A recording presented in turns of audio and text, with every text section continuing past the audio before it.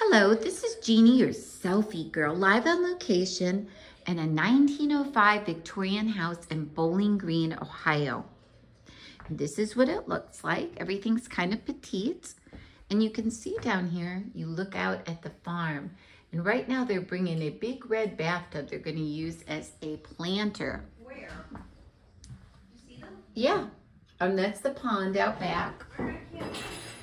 This is the living room, the dining room. And the kitchen was a total remodel. So it's very modern looking and pretty. Keep this door closed at all times. What's in here? Ooh, spooky. Oh, this is the stairway. Wow. Oh, this is the staircase to the basement. Wow, that does look sketchy. Oh, I'm so scared. No, I can't look. No. There could be ghosts in there. Do you want to look? You could peek, but don't. Just peek. Oh, we gotta hide quick. She coming. Oh, we're gonna get in trouble. Okay. And this is the front room here. And they do have an ancient old staircase, which I will show you. Besides that one to the basement, there's another one. But this is the little living room area. Little charcuterie there. And as you can see, it's built in 1905, so it has the original wood. And this opens up onto a porch. And this is the front porch. Now, the only thing about the front porch is that it is the original front porch from 1905. You can even see, looking at the eaves, you can tell it's the original, but there is a busy road and a lot of farmland. And this is Bowling Green, Ohio. That's the farm land, okay. You close this. Close this. It's the original door, dating back to 1905. Wow, this is so cool. I'm gonna go up here. You go up the staircase. Okay, and I'll try not to make this too long. You can see it has the banister, the balusters, or whatever you call that. And then here it is. This is the down staircase that goes way down. That was like a servant's quarters to 1905. Probably some ghosts down here. And it says caution down staircase because this was converted into a bed and breakfast. Hi there, guys. It's me, your selfie girl. And this is Bowling Green, and this is an old room here. You can tell by the old style wallpaper from long ago. And then here's another room. Wow, this is so cool. You can feel the beautiful breeze coming in. 1905, guys. It's a 1905 bathroom. And you can see from the bathroom, it's so pretty. It looks out over the pond there. Oh, somebody's coming. Get out of here. It's very antique-y. I love the floors in here. They're beautiful. Go down here. Wow, this is an office. Oh, a little bit. Okay. Pretty office.